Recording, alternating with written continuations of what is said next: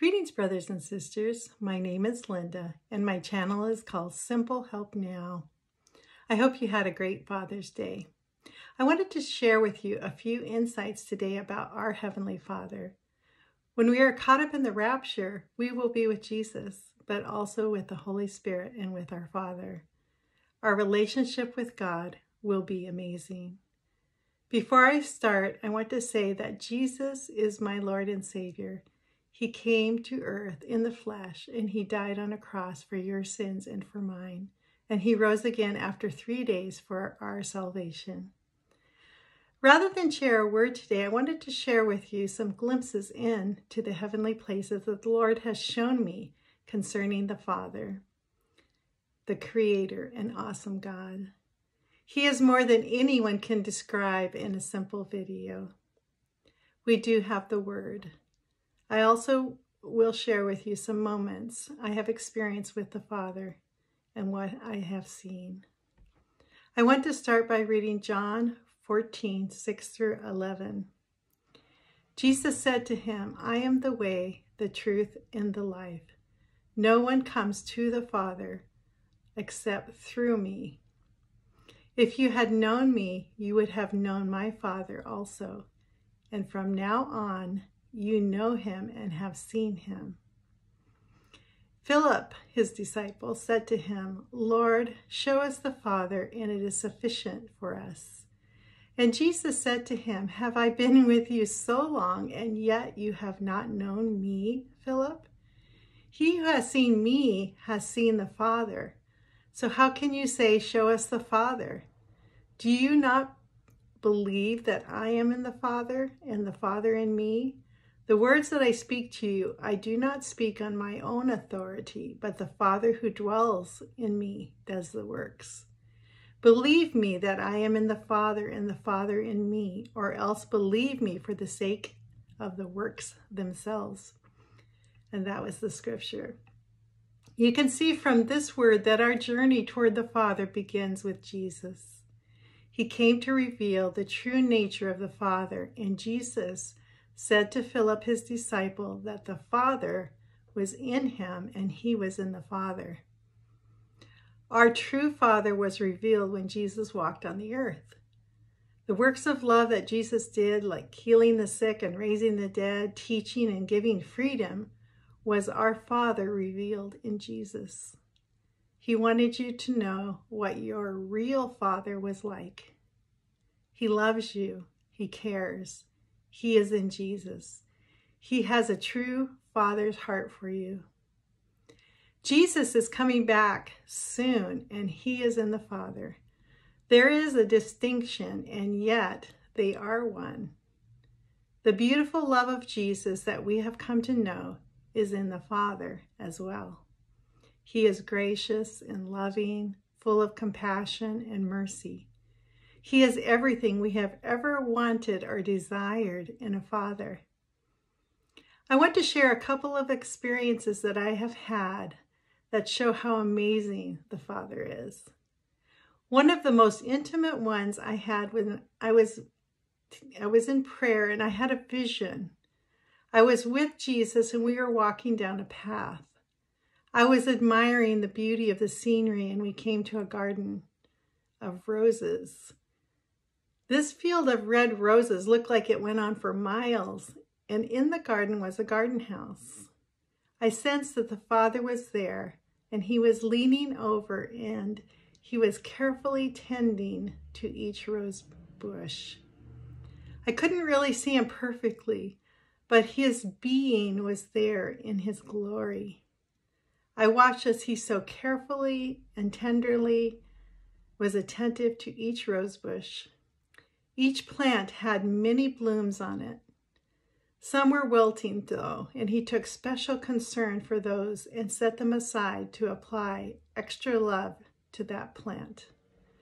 I felt the Father's pleasure as he cared for each rose plant, and I knew that each bush represented a person's life. He had such incredible love for every plant. From this, we see that our Father loves each person intimately. Another time, not long ago, I was given a vision of the throne room.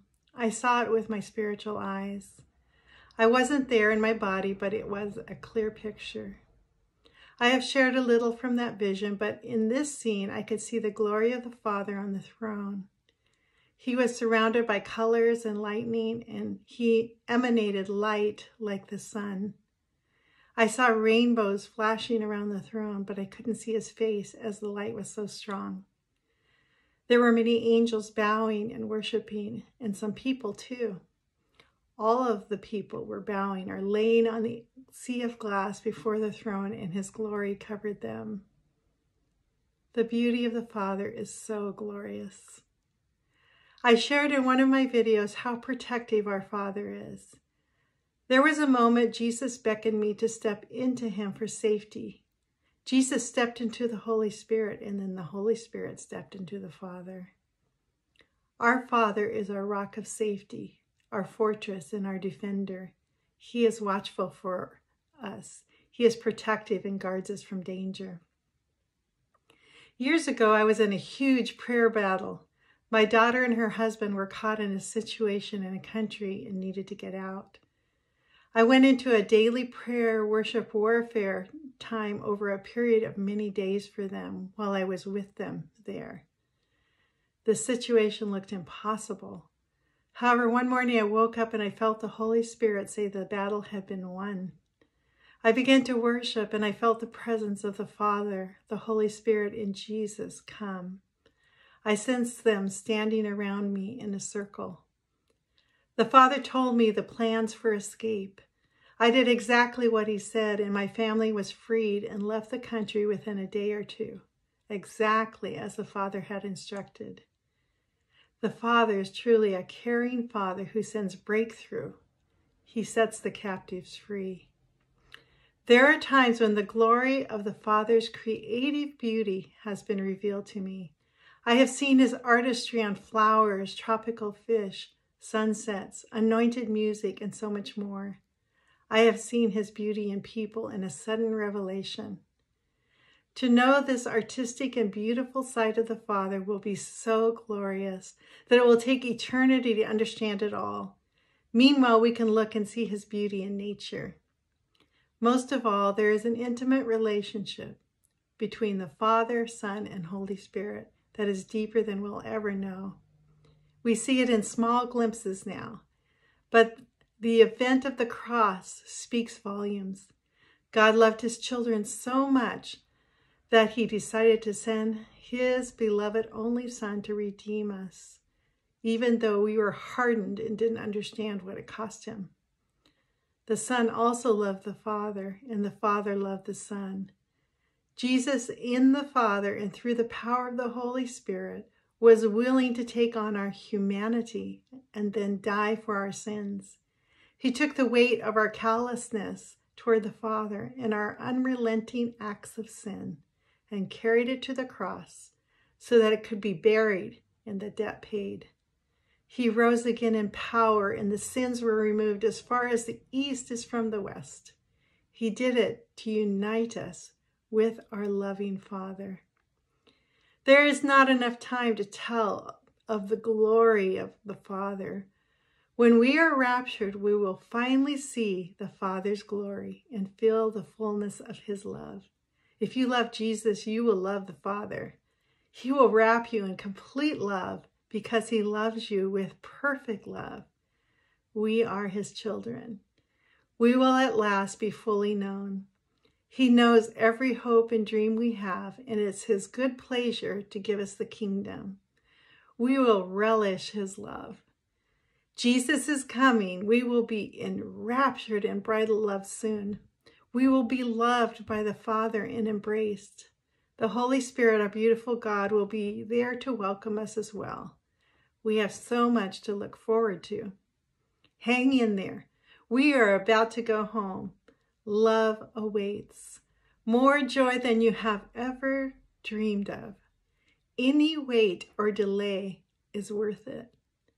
Time is for one more soul, one more person coming to the arms of the Father, one more prodigal coming home, one more who will know the love of God. We will all be together soon. We have so much to look forward to. This is Linda from Simple Help Now.